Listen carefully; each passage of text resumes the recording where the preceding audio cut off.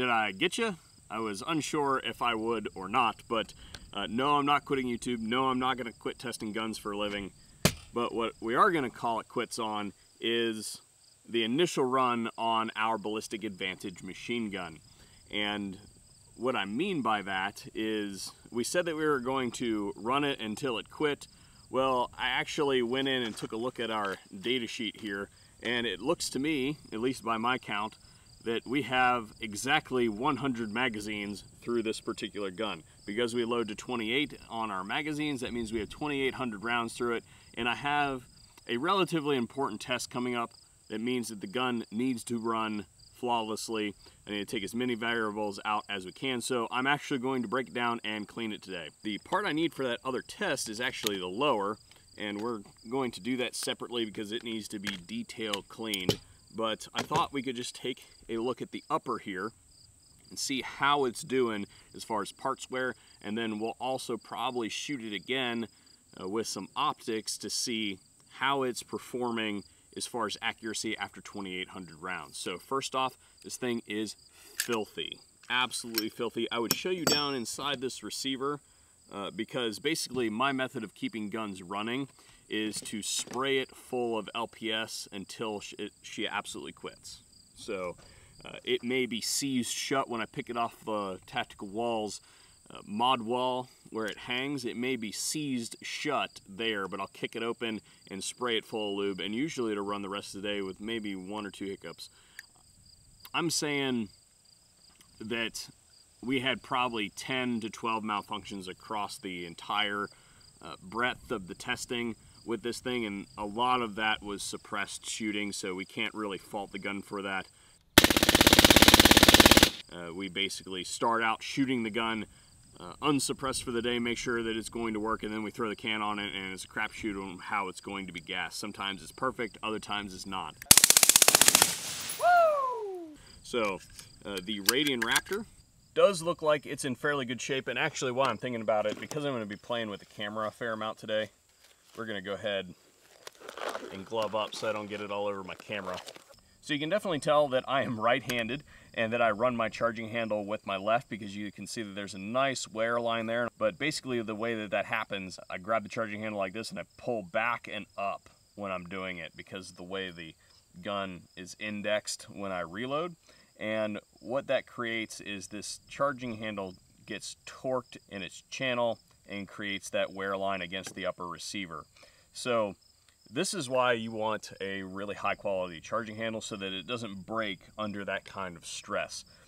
This thing looks pretty good, like I said, but I am going to swap it out to one of their other models, and they may have more models than just 2, but the 2 of consequence is the standard one and the SD model that has extra vents up here at the front. We have a full video out on that, and basically what that's designed is to keep the gas from running back in your face.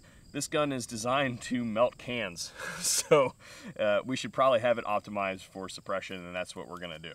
Probably 500-600 rounds. I've had this on the front, the Dead Air Pyro, and yep, is basically welded together. So that's gonna take extra work to basically clear out, but if you guys wanna see a full video on the Dead Air Pyro, I'll have a link in the description for that as well.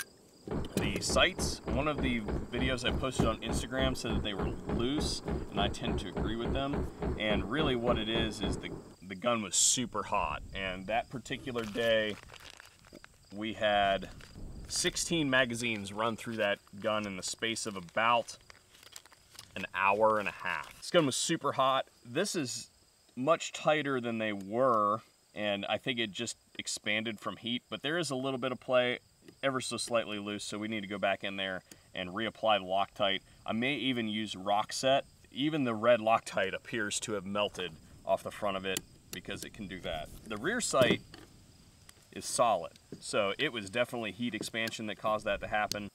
Looking down inside, the gas tube is still straight. That's obviously important. Going down the bore now, rifling looks excellent on this thing. I would expect it to shoot true. Handguard wobbles a little bit. I'm gonna see if I can isolate this for you guys. Wobbles ever so slightly. Probably just tighten that up and she'll probably be good to go. Now let's go to the party here. This thing has been absolutely, you guys remember what this thing looked like when it was new, and I lamented them sending me such a nice carrier because I was so sad that I was going to destroy it in this way. This may not look like it, but it was a beautiful nickel boron carrier when it came in here, and you can see that it is absolutely baked. So let's go ahead and take a look inside here. Firing pin looks good, looks straight, no problems there. Lots and lots of carbon buildup. It is hard to close with the bolt. See if I can get this cam pin out. It does not want to come out. Oh man. Again, nickel boron, but lots and lots of buildup on that guy. It looks like it's in good shape, no cracks, a little bit of deformation at the junction there, which is typical on a lot of these cam pins. You'll see a little line of deformation there where the two surfaces kind of shear. And there we have it. Gas rings are in good shape.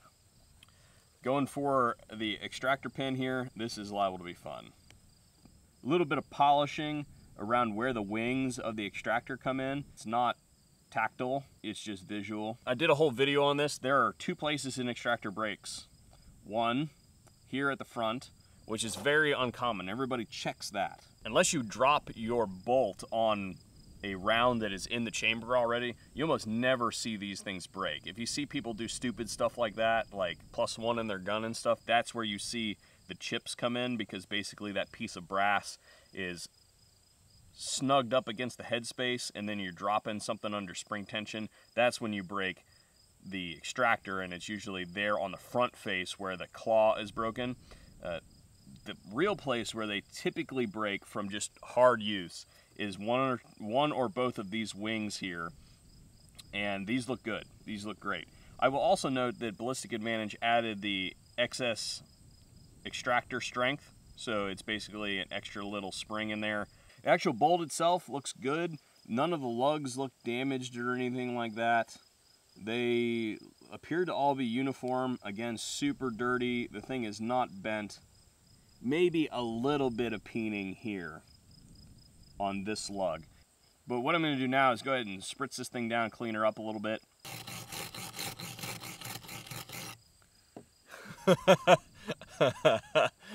It won't come off. Boys and girls, would you believe that that is the same bolt carrier group that we just saw a few minutes ago? You can even see the Ballistic Advantage spade there on the front now. Did not think that it would come that clean. However, the bolt I gave up on. So actually what we're going to do here real quick is actually roll in something I've been meaning to do for a while, which is this guy. And this is a collab between HM Defense and Young Manufacturing. And basically what Young Manufacturing has done is reworked the HM Defense HMB bolt. It's an SAE 9310 bolt that has been precision ground in a few different spots to ensure that it gets that perfect center alignment, or as close to perfect as you can get. But that whole alignment thing has been addressed. Sometimes you can buy a junky bolt from someplace and it may wobble in the chamber, and I'm gonna venture to guess that this, yeah, there's no wobble in that whatsoever. And you can tell if it's got any really quickly by going like this, and it should feel like ball bearings. Basically no run out in the part whatsoever. So you guys know the rules. I can't really link there, but you guys are smart people. You know how it works. You can go find more information on the Young Manufacturing HMB collab. But the reason this is important, guys, is that you'll notice that where that HMB patent is should be a hole. And that's the big thing of the HMB bolt, is that it gives you the full, or at least 3/4 of the circumference of that bolt lug there for your cam pin to go in. So it isn't just two little wings that support the thing. You get at least 3/4 of the circumference. So what we're going to do is we're going to run this one for a while and see if it performs just as well. And that way I have two bolts to run in this thing, because I have a feeling that eventually we will break a bolt. And this guy is going in the ultrasonic cleaner. In she goes. not to return for some time. I mean, you can't put it back in the safe without knowing, right? That's the way I think about it.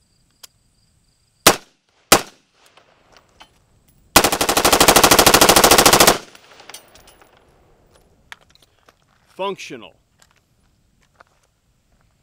It is either the next day or 2 days later. They all kind of run together. I can't remember, to be honest. But I've gone ahead and mounted a primary arms 6 power on here, and I've got some 223A. We're gonna shoot that accuracy I told you guys about. I've since gone in and cleaned out the lower, and we're just doing a function check now. So function check and accuracy coming your way. Here we go.